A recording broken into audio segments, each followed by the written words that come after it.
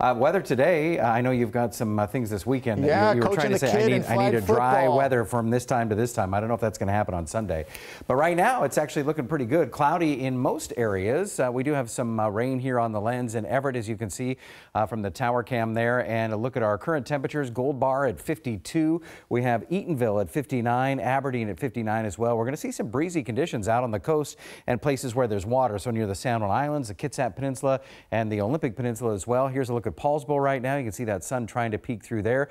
Granite Falls High School looking like it could be a little wet there, but right now in Seattle we are at 56 degrees.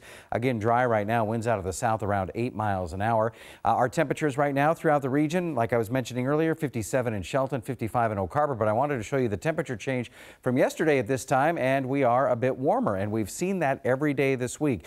We get a little bit warmer than when we started out with those temperatures in the 30s in the early part of the week. Your forecast today, cloudy and 55, partly sunny at 5 and 59, and then by 10 p.m. mostly cloudy and 53. So what's going to happen for the rest of the day and on into the weekend?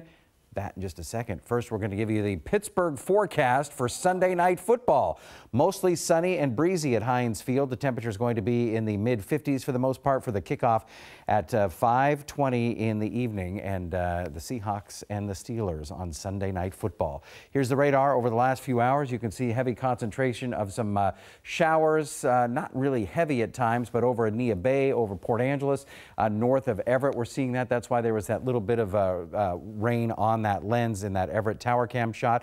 But here's the futurecast, which is going to show us just what's going to happen throughout the rest of the day today. And you can see most of it is Everett northward, and you can see here Grays Harbor County northward as you head up towards Port Angeles. Everywhere else is staying dry. In fact, even Seattle, Tacoma, and the Kitsap Peninsula, Whidbey Island staying dry. San Juan Island's getting a little wet. By tomorrow, we're going to see some off and on showers, but by the end of the day, it will decrease. And then we just have this system that just keeps moving up. So places like the Olympic Peninsula and a little further east are going to get hammered with some rain for us tomorrow and on into Sunday too, with rain at times. Breezy conditions. That's why it's so wet there, because we have breezy conditions out on the coast. Today's forecasted high temperatures around the nation: 77 San Francisco, 62 in Kansas City. Mount Rainier at Paradise. You can still see some snow on the ground here. The freezing level right now is at about 6,000 feet. Your 7-day forecast: decreasing rain and breezy, and a high of 60 today.